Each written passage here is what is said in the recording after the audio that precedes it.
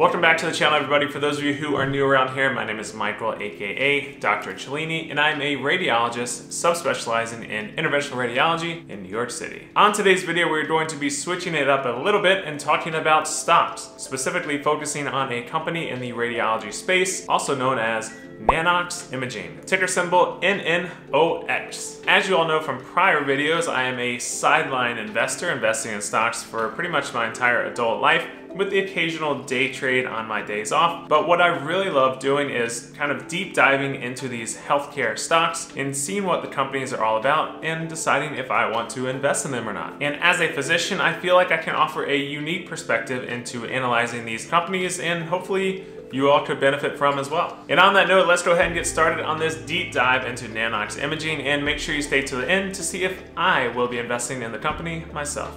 Let's go.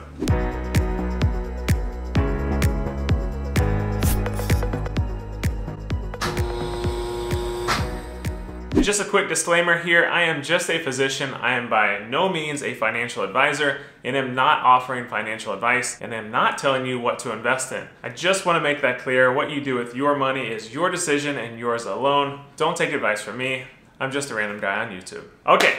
So let's get started here. We're going to break this video down in a few different sections here. First, we're going to talk about what is NANOX Imaging, what products or services they offer, what I think about the company, and will I be investing in the company. So let's go ahead and get started with what is NANOX Imaging. Now let's go ahead and pull up their website here, so nanox.vision. So the first thing we see here is X-rays reimagined. They have developed a digital X-ray source enabling a cost reduction of medical systems by orders of magnitude. So they are a global company planning mass deployment of imaging systems. Their goal is to drive early detection and preventive healthcare as a new standard of care, which is not really that new. It's basically the standard of all of radiology. So there are not enough medical imaging systems in the world.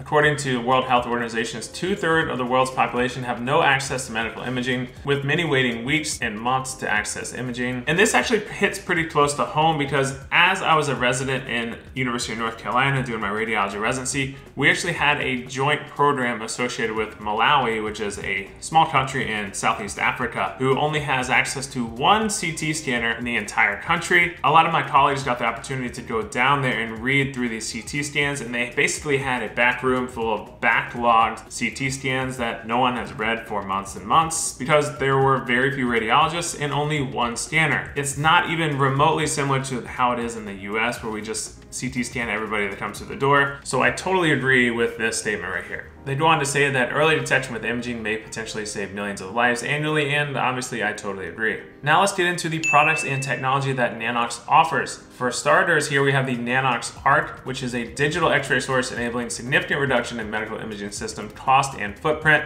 And they have the NANOX Initiative, which is essentially a cloud-based platform to send images to medical professionals, hospitals, and radiologists who will read them. So let's go ahead and break down these three items, and we'll start with the X-ray tube, because that's the most important. So NANOX is essentially the first company to digitalize the X-ray tube itself, not just the image capturing or processing components. Now, I'm not going to bore you too much with the X-ray physics involved with this company, but I will try to simplify their technology because I think it's important to know. So conventional X-ray tubes use thermionic emission, which is basically liberation of electrons by heating a surface metal to insane temperatures. NANOX, however, uses the cold cathode technology, which refers to a cathode that is not heated to release electrons, but instead extracts electrons from the metal by an external electric field.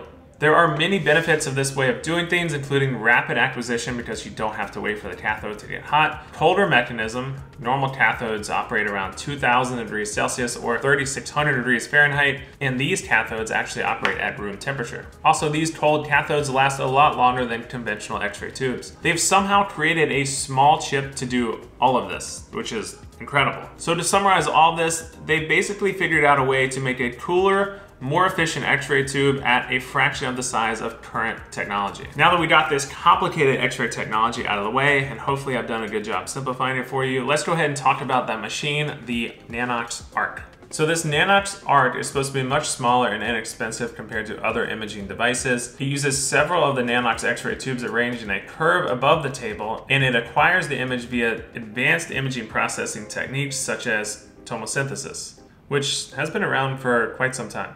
For reference, we use it pretty much daily in breast imaging because if you've ever heard of a 3D mammogram, that's essentially what this is. It creates a stackable, scrollable image through the breast and gives you very high definition. So yes, this is a pretty sleek design and it's way smaller than most X-ray tubes, which I guess means you could transport it to other countries and doesn't occupy that much space, which is a good thing. So now let's get into the most important part of this video and the most important part to a radiologist, which is how is the image quality? When I first heard about this company, probably about 5 or 6 months ago, I was really excited to see what kind of quality of imaging they offered. But the problem was, it wasn't until recently, this past December, where they finally released images that have been taken from this NANOX ARC machine. Before then, we were just kind of left in the dark, which is kind of strange. But they did finally show some examples from their machine, and I'll open this up right now and show you guys what I'm talking about. So it's actually kind of funny here. There's some historical significance behind this because this is the CEO of NANOX Imaging, and he's taking a x-ray of his left hand, which is iconic because Rankin, who developed x-rays, took a picture or x-ray of his wife's hand,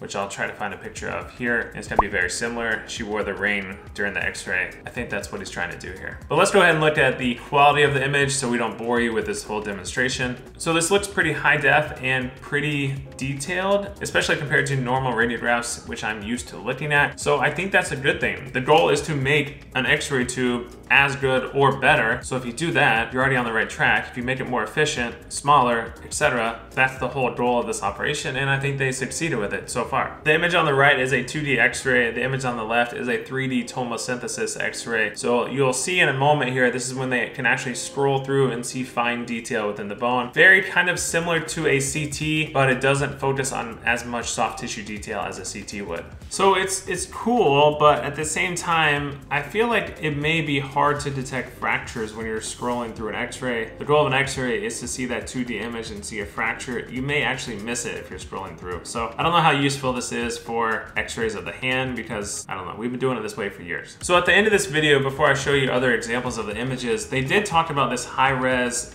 CT scan kind of the chest here. They didn't say too much about it, but again, I'm not too impressed with this because performing a high-res CT of the chest really isn't that hard given the x-ray technology. So we'll see.